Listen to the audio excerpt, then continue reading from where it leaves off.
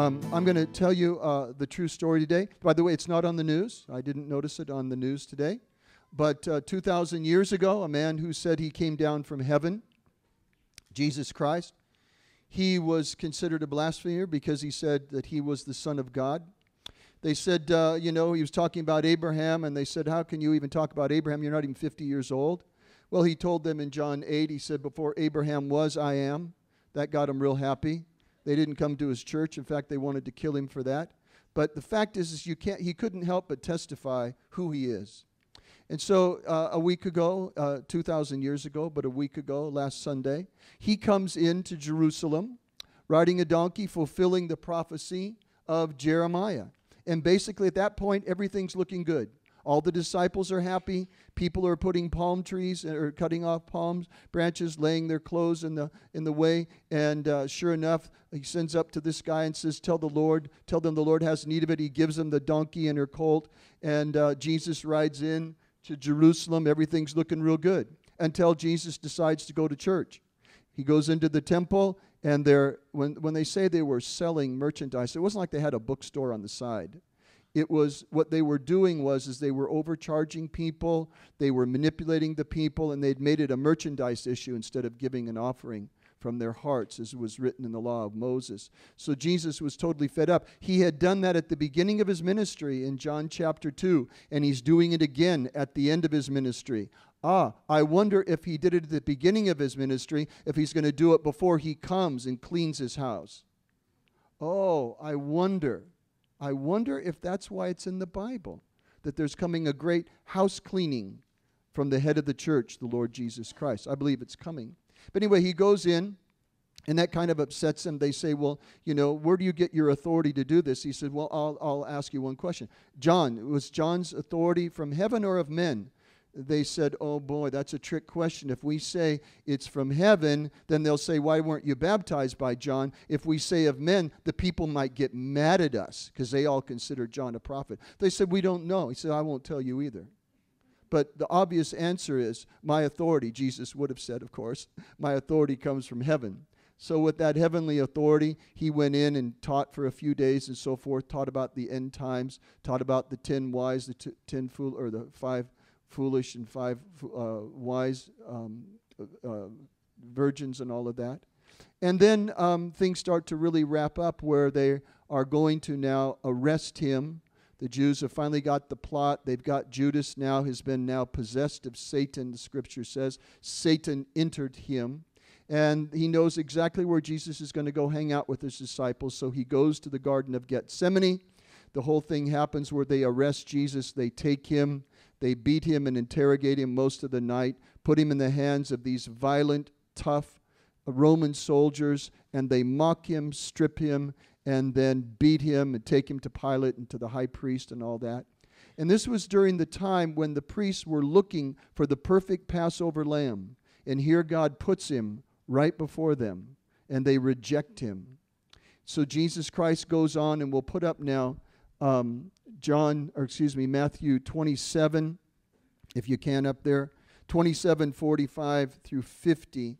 So here Jesus, according to Hebrews 2:9, is now going to taste death for mankind. If you remember in the garden with Adam and Eve, he said, the day that you eat of this tree of the knowledge of good and evil, that day you will surely die. But according to Romans 3:25, it says that God in his forbearance withheld that full and total judgment, that mankind would be fully and totally dead to God, and God himself would, as it were, be totally alienated. God set up a system whereby through the Mosaic law and all of that he could walk with men as they came under the blood of lambs and goats. But we know that is not able to cleanse the conscience from works that lead to death, that we may serve the living God. So Jesus now is coming, are you ready, as the last Adam. The first Adam was natural of the earth. He was a living soul. The last Adam is the Christ from heaven. He is a life-giving spirit. Therefore, and I'll show you in a few minutes, that mankind up to this very day, there are 2 species of what we call mankind technically only one is really mankind. The other ones are empowered by the supernatural divine nature, having been born from above by the power of the Holy Spirit. They're in Christ. Everyone who isn't a believer in Jesus is in Adam. So Jesus is on the cross, and now he's going to take the full judgment and wrath of God on the cross for mankind. He's going to taste death. Hebrews 2:9, for all men. From noon until 3 in the afternoon, darkness came over the land, which obviously is a sign, obviously. About 3 in the afternoon, Jesus cried out with a loud voice, Eloi, Eloi, lama sabachthani, which means, my God, why have you forsaken me? Just leave that there for a moment. You have to understand now that the disciples, they're just thinking just a few days ago, everybody was rejoicing. They were throwing things down in the streets and so forth. Then he goes in and confronts the religious order, and that stirs up everything. And God will do that at times, even today. But what happens is here is all of a sudden things go from bad to absolutely the worst nightmare that anybody could imagine. Mary, his mother, is standing there. How that woman made it through, I will never know. How she didn't just literally have a heart attack and die, I have no idea how Mary. The Bible says they stripped him naked, they plucked his beard, they had beaten him so he wasn't even looked like a person. If you read the last 3 verses of Isaiah 52, then go into 53, it explains all of that. It says here now, he is saying, my God, why have you forsaken me? This is exactly what it says in Hebrews 2:9, that he would taste death for all men. The judgment that came upon Adam and Eve was held back, though mankind, until they're born again, are all in Adam. Those who were born again enter into Jesus. 2 different races on the earth. It's not about skin color. It's whether you're in Adam or in Jesus. So let's go a little farther here. When some of them standing there heard this, they said, he's calling for Elijah. Immediately one of them ran and got a sponge and filled it with wine and vinegar, put it on a staff, and offered it to Jesus to drink. The rest said, now leave him alone. Let's see if Elijah comes to save him. And when Jesus had cried out again in a loud voice, he gave up his spirit. Now at this point, Mary, all of them, all they heard was, my God, why have you forsaken me? You talk about doubt. You talk about being crushed in their heart. You think about their world falling apart. This was mega doses, overwhelming to them. Mary's walking away. The women who loved Jesus and followed him, the disciples are all overwhelmed. They don't know what to think. They don't know what to do. It's just darkness. The worst thing ever could have happened. They didn't know what was going on. Well, we do know what happened eventually is 3 days later, they have buried him, of course. Joseph of Arimathea comes and gets his body, and he wraps him in all of that, put him in the tomb. You all know the story. There's an earthquake. What happens? Some of the Old Testament saints come out of their graves and start walking into the city after him, after his resurrection. You think that would have been a good evangelistic tool, it would have made me a believer, that's for sure. Excuse me, your name is Abraham? Oh, dear God. And Jeremiah's over there? Oh my gosh, honey, I got to go home and get my kids, This is amazing. And so when Jesus cried out with a loud voice, he gave up his spirit. So now he's dead. They're just totally overwhelmed. But what happens is that Mary, she goes to the tomb and she looks in and there's nobody there in it. So she finds these angels. They say, Where have you taken him? I want to go find my Lord. Where have you taken him? I'll go take care of him. And a little bit later, she walks away, and all of a sudden, Jesus says, Mary. She turns around. Oh my God, it's you. So she grabs him, the scripture says, and he says, don't touch me, don't hold on to me. I haven't yet ascended to my Father. Scripture says she thought he was the gardener. It wasn't like he was all dressed up. He had been through literal hell, demonic forces. dying on the cross, forsaken by God. So she's totally overwhelmed. She goes and gets Peter and John. They run in, find out he's not there. They don't know what to do.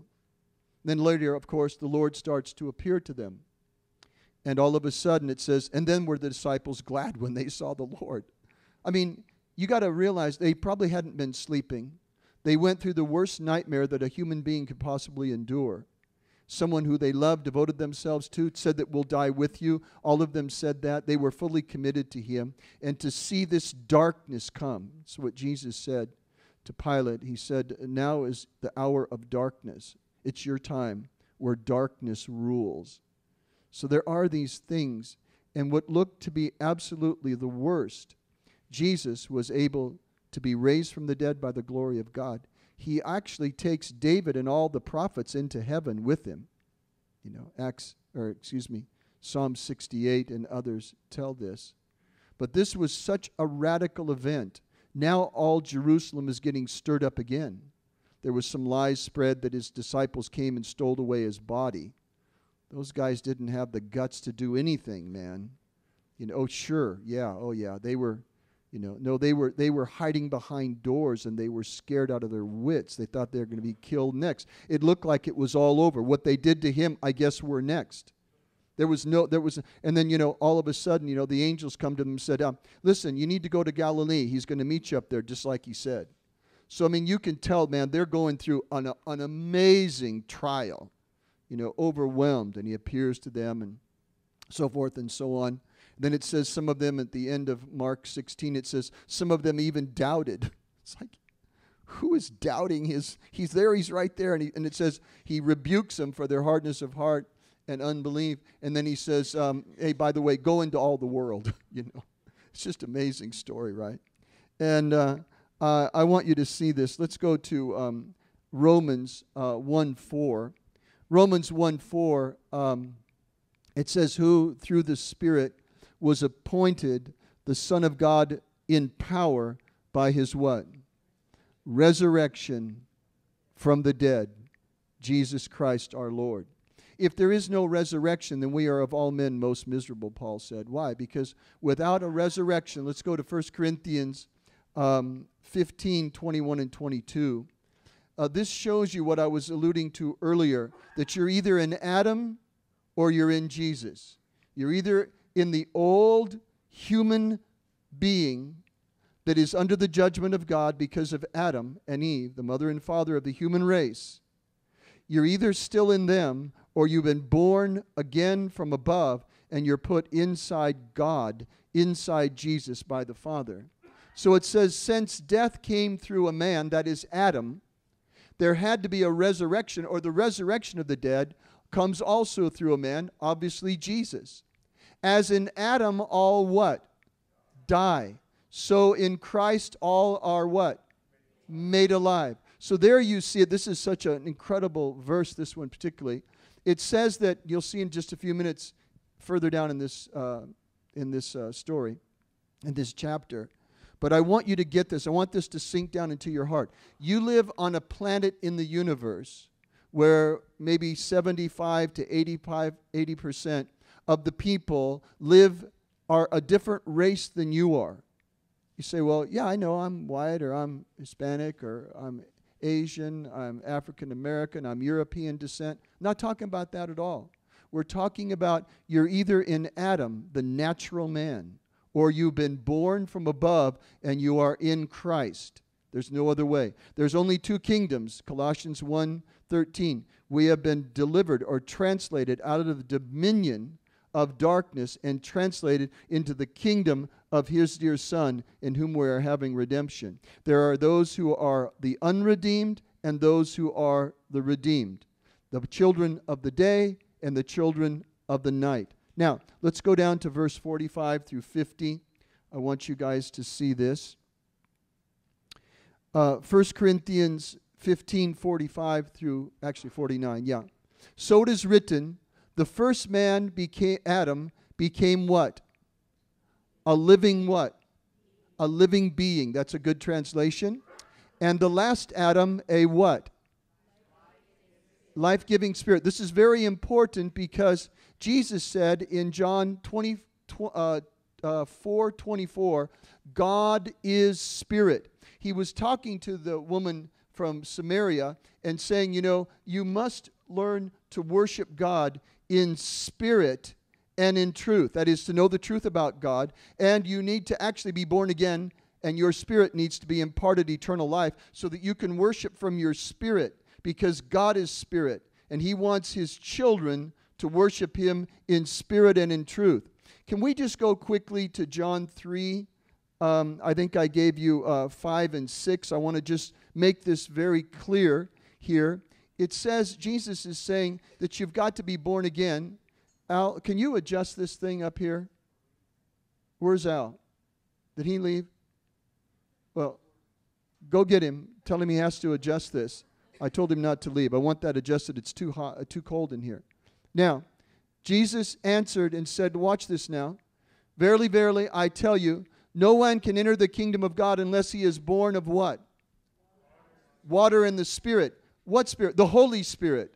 The Holy Spirit must impart to your spirit the life of God, because God is Spirit, and His children must be spiritually alive by the power of His Spirit. Amen.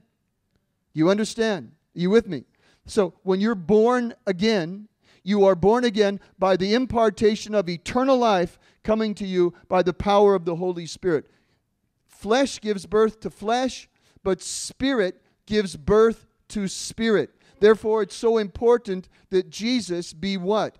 He be a life-giving spirit. We don't want to be a living soul. We already are, and we're dead in Adam.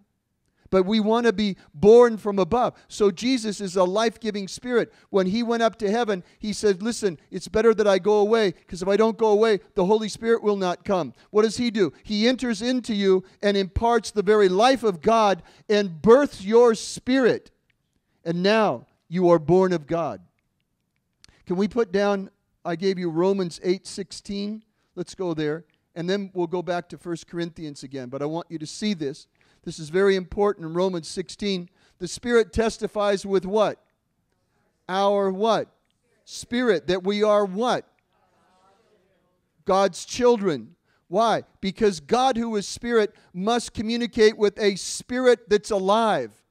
You are born again by the power of God. And the Holy Spirit testifies to your spirit. Hey, you may have messed up. You don't understand all this. But your spirit is going to feel the testimony of God's Spirit telling you you're a child of God. You believe in Jesus. He's going to see you through. You may have messed up, or you may be having a great day, whatever. God eternally is in love with you. He's connected you to His very self. That's what we're talking about here. So there you go. So we'll go back to 1 Corinthians 14, or verse 45 again. I want you to see this. So it says, as it is written, the first man became a living being. There it is. Human being. Great. The last Adam, he's totally different. He's going to give you the life of God that is eternal.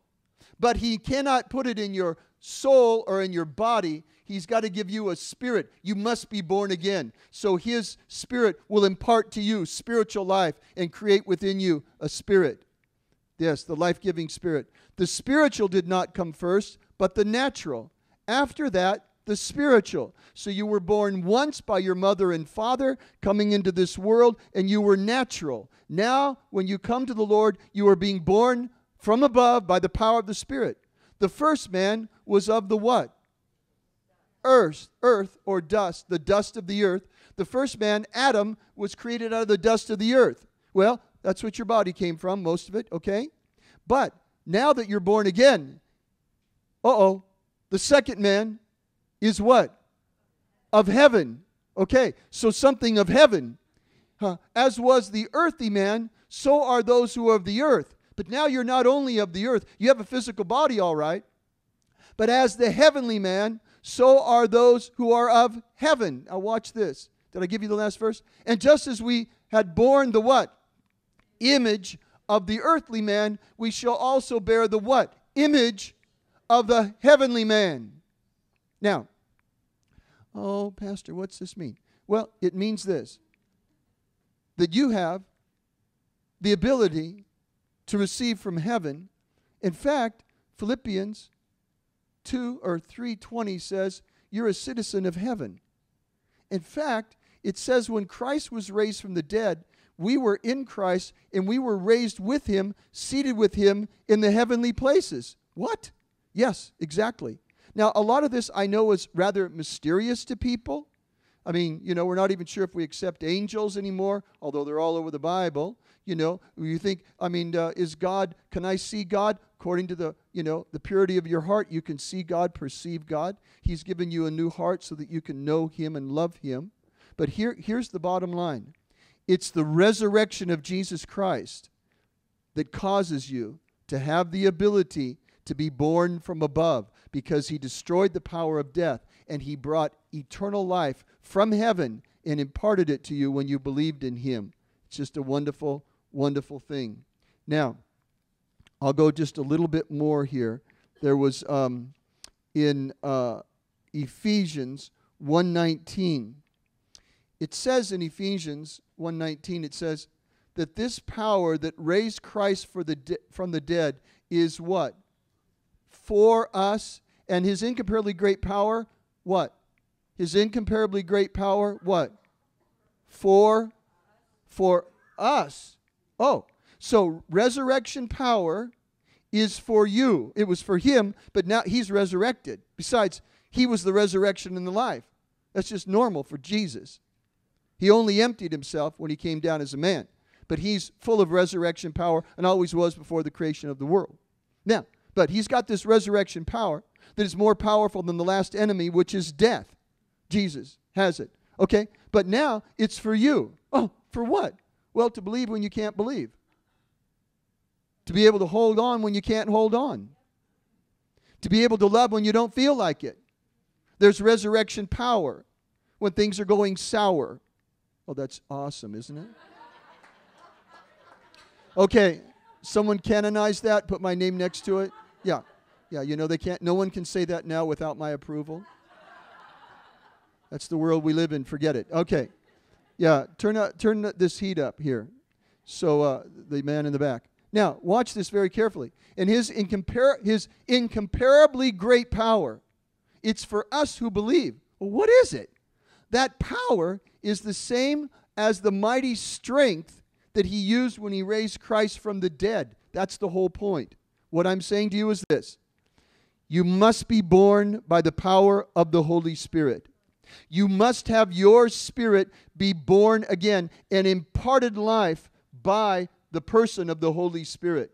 I am not religious. I am not a religious guy. I don't like religion because religion is a negative to anybody that knows what it really is. It's just people talking about maybe God. That sounds good. But it's a relationship. Christianity is a family affair, not a list of rules and regulations. Christianity is you were dead in your trespasses and sins, and you were by nature the children of wrath. But God sent his Son from heaven, perfect, never sinned, filled with love and power, and he took upon him the full brunt of the evil on this world system. And God put it all on him. 2 Corinthians 5:21. He who knew no sin became sin, that we might be in the process of becoming the righteousness of God in him. The most important thing is, can we down 1 Corinthians 15, 1 through 4. I don't think I gave that to you, Betsy. But I want you to see this.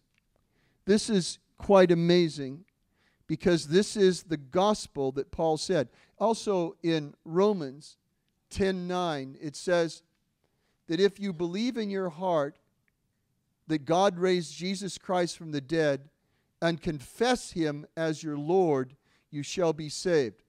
What do I have to believe? That God sent his Son, okay, and that he raised him from the dead after he bore my sins, and that if I believe that and confess him as Lord with my mouth, I shall be saved. Why is that? Because here's the gospel. Now, brothers and sisters, I want to remind you of the gospel I preach to you what you have received, right? And on which you have taken your stand. Now watch this. By this gospel you are saved. Anybody see that word after that? It's an amazing word because it's conditional. People don't preach it as if there's, once you're saved, you're saved. If you what? Hold fast or hold what? In other words, you hang on to what you believe. You don't give up. Paul said, I press on. I'm pressing on to the higher calling of my Lord. Jesus said it this way, I'm the vine, you're the branch. Stay connected to me or you're going to die. You're going to wither. See, that's what Jesus and the apostles preached, and America isn't being preached that today, and those men are teaching a false doctrine that's going to possibly bring incredible judgment upon them. But by this gospel you are saved if you hold firmly to the word I preach to you. Oh boy, they're thinking, who's got those parchments? We better go back over it. It's so hard to find parchments today, but there's Bibles everywhere gathering dust. Otherwise, you believed in vain. Amen. Now watch this. You know, it's amazing today. Just leave that up there. Isaiah 66:2. This is whom I look to, says the Lord. Those who are broken and contrite in spirit, and those who tremble at my word. Tremble at your word? Lord, we all love ice cream. We all love candy. We all love to be encouraged. I'm not going to tremble at your word. It's the good news, Jesus. You know what I mean? Well, there's some trembling here when he says, hey, you have to hold firm. For what I received, I passed on to you as of first importance, that Christ died for our sins according to the Scriptures, and that he was buried, and that he was raised on the third day according to the Scriptures. So there's the gospel. That's why it's so important, for us that we believe in Jesus and we hold firmly to him. People talk about, sometimes you ask people or they'll share about who was the nicest person to them, and some say, it was my grandma on my dad's side, or, it was my mom, or, someone else that you connected to. And sometimes people stay in touch as long as you can because they loved you. They reached out to you. They were kind to you. People who happened to be there when, something terrible happened in your life. And so you're bonded to them. And that's a good thing. And but with the Lord, it's amazing. He says, I will never leave you nor forsake you. Doesn't feel that way, Jesus. Bad things happen in the world. He says, but I warned you. I warned you. In this world you'll have tribulation. Be of good cheer. They'll hate you, So don't forget. But you'll be blessed when they speak evil of you for my name's sake. But don't marvel that the world hates you. See, that's what John said. Jesus said it. Paul said, all those who live godly in Christ Jesus will suffer persecution. So there we go. Today, pretty much in America, we're just mocked. We're not stoned. We're just mocked, in many different forms. But it's our opportunity in this world. Throughout all the universe, this is the only planet that has Satan, a fallen human race, and a Savior that came to this planet to be able to say to you, I have a way now, a way out. And it only depends. The biggest decision any person would ever make is what am I going to do about Jesus, and what am I going to continue to do about Jesus? If he died on the cross, if he died that agonizing death and said, I am the way, the truth, and the life, no one can come to the Father in heaven but through me. Okay, what am I going to do about it? Well, you say, well, I gave my life to the Lord when I was a 5-year-old little girl. I gave my heart to the Lord in a Baptist church on the corner when I was a little boy down in wherever, Detroit or whatever. That's great. That's great. But we're talking about today. We're talking about right now. Now that we know these things, how are we embracing? What are we doing to hold on to God in a time, in trials, when sometimes life is not fair and it seems like the Lord is not ever present? Why did this happen? Boy, we all can write our list down. But here's the deal. This is the only time you will be able to overcome evil. If we all go to heaven, you'll never have to deal with it again. But it's how you, as it were, obey. Are you ready? The first commandment. Now, I can't quite remember what it says.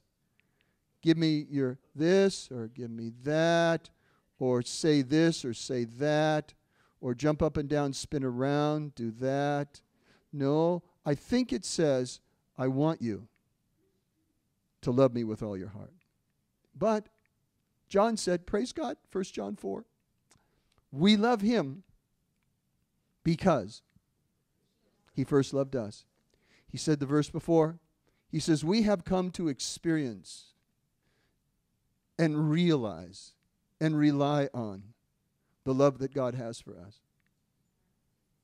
When Christ, here's the thing, when Christ begins to be formed in you, he begins to start taking over. It all determines how much do we yield, how much do we surrender. Well, this tragedy in my life, Lord, you allowed it, I don't get it. Just get on your knees and say, help me. What am I supposed to do? Get on your knees and say, Jesus, help me. Now, why would I say that? Because Jesus said something that's amazing. He said, come unto me, all you that are weary and heavy laden. Now, the Greek, some of the better Greek actually says, come unto me when you're totally burnt out and exhausted. That's some of what it says. But he said, come and learn about me.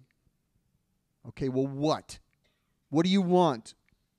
I'm hurt and I feel like you've forsaken me. What do you want, Lord? I want you to learn of me. Okay, yeah, okay, you're God. I get it. That isn't what he said there. Did he? Did he? He said, I want you to come and learn that I'm gentle, tender-hearted. Oh, really? Really? Yeah, because that's exactly what you need. I've got to get rid of that bitterness. I got to get rid of that religion. I had a grandfather on my mom's side, and even when I was like 20, working, if he saw me, he'd always come up and slip me $5 or $10. Always would. And if he didn't, my grandmother would. Now, in those days, that was a little more money than today, believe me. It's like 40 years, over 4. It was before Pam and I were even met. But here's the deal, is that I always knew they loved me. And you, there is an ability inside of you, because you now have his Spirit, to know basically this, that he loves you. It's available. But I found it personally to be painful. Just before I was in the ministry, my mother died, and it was over a 2.5-year period of time. It was not pretty. Okay? I kept thinking she was going to be healed. She wasn't. Okay? So there's always stumbling blocks along the way. Darn. Painful. But I found out Jesus is nice. He's kind, and he is not religious, and he is not the way a lot of people paint him. He is love. God is love.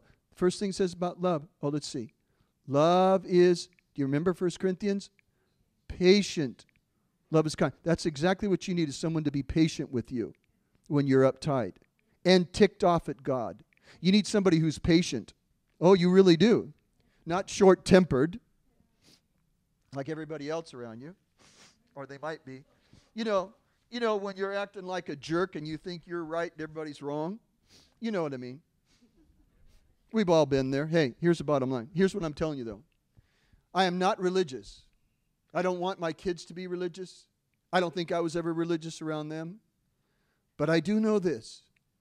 He loves his children. And I do know this, that he must impart what he requires of you. Jesus said in John 15:5, without me, you cannot do a darn thing. That is for God with eternal purposes. To love God, to forgive those who have hurt you, to forgive yourself, and to basically be totally gut honest with Jesus and say, I feel you've let me down. Everybody's been there. Everybody's had something like that. And unfortunately, sometimes it lasts a long time. I don't like it either. You're in a fallen world. In heaven, it'll never happen. It is not God. It's the devil. It's our own sinfulness. It's the sinfulness of other people's. It's the self-will. We live in a fallen world. Don't forget. But in heaven, it'll never be an issue because it'll never be allowed. Only down here do we have trials and tribulation because there's two races, one in darkness and one in light. And believe me, they're not getting along, and it's going to get even worse. But here's the deal. Because he lives inside of me and because his resurrection power is available to us, not only are you going to make it, not only are you going to squeak by, you are called to be a leader. Every one of you. A leader of what? Leading people out of darkness into light. And the very, anybody that's really, look, if you ever go to war, you want to go to somebody who's been in battle and has been trained and has gone through the boot camp and every elite training after that. That's who you are. You're going through the boot camp of life. You say, well, I'm just a woman. You're in it anyway. Some of you women have had to overcome much worse things than a lot of people, depending on where you live, where you grew up. But those who forgive much experience the love of God. There's nothing in this world that can take you down unless you submit to it. Because the resurrection power of Jesus Christ is for us who believe. We look around today. It's discouraging. Did you happen to see the front page? I get the LA Times on Sunday, okay? I'll just tell you the truth. I saw a bunch of African American women. They were marching because a young boy, 12 years old, who had been beaten many times by gang members, was finally shot and killed. I don't like that. I don't like that. That's in my city, right? Said he had to run many times before. He was getting beat up and stuff. 12-year-old kid. Well, he's in heaven. I'm sure that boy's, he can't believe how awesome it is. But I hate things like that. I hate what's going on in Syria. I hate what's going on in our nation in many areas. So it could get me sour. But I look to him. Draw me, Jesus, into your divine nature. Help me respond to these situations as a Christian, born from above, receiving and being imparted the very life and nature and wisdom, hopefully, and power and authority and faith and love to be able to pray heaven down upon this earth. Let's stand up.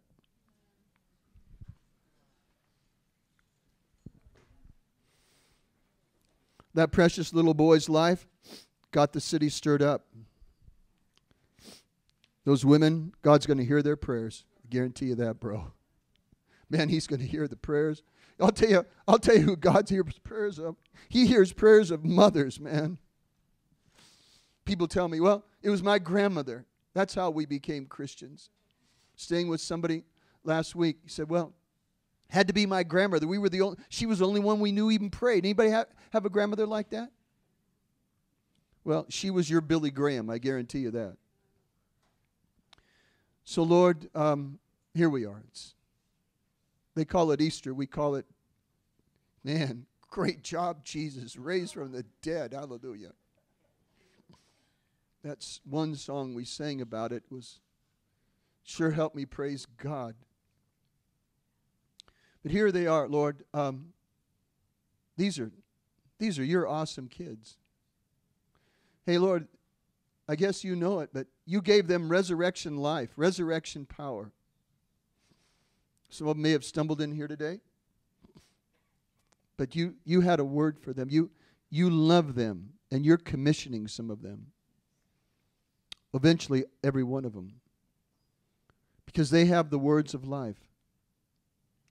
And I pray, Lord, that they take one big serious look at your cross, your death, your burial, your resurrection again. We could put a real guilt trip and say, none of you are living worthy of the cross. Well, we can say that, but we can say this. Jesus, He'll help you be a good boy and girl. He'll help you make your parents proud if they knew the Lord. He'll make wrong that second grade teacher who said you weren't smart. You know, we had to wear dunce caps when I was a kid. Yeah, it was terrible. I didn't have to wear it, praise God, but I never did feel good about it. I thought that's terrible. What's a dunce? It's like a word that was beyond me in second grade. But you had to wear it. You had to sit in the corner. It was a big, crazy hat, dunce cap. Yeah. Anyway, we survived. So, Lord, I ask you to help them with their pain and their disappointments. I ask you to bear our pain and our sorrows on the cross. I ask you to invade our hearts. You know, can you bring the band up again? I want to sing that one song on the cross. I forget. It was like the fourth song or something. Are you guys here? Yeah. I don't remember which one it was, but it was on the cross, right? That one. There were, several good ones, but that one about his resurrection and all that. But I want you just to pray this with me. Say, Heavenly Father, let it be done unto me according to your word. Mary said, how can this happen to me? And Gabriel said to her, don't worry about it, baby. The Holy Ghost is going to come upon you. And that holy thing inside of you is the Son of God. Yeah. You're going to be a temple of the Holy Ghost.